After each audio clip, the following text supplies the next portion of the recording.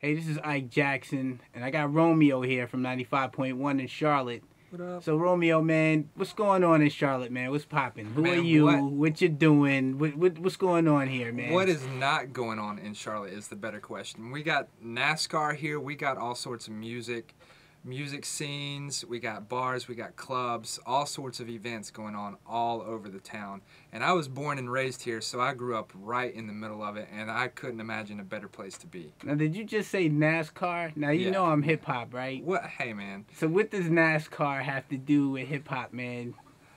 Man, NASCAR has everything to do with hip hop. It's up and coming. Hip hop has been up and coming for years. NASCAR's been around for years. A lot of it is centralized around here.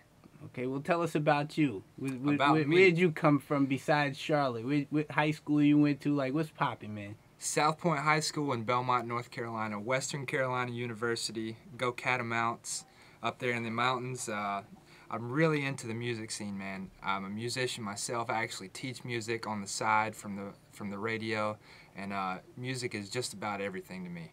Now, you're on 95.1 in Charlotte. What time are you on the air, and what kind of records do you play? I come on at midnight and I play all your favorite hits. Everything you want to hear, 570-9595. You call with a request, I'll get it on for you. So that means online, too? If Too. If I'm in Texas, and I say, hey, I want to check out Romeo tonight, can I go online? What's popping? Absolutely. Kiss951.com. Just click on Listen Live and you're there.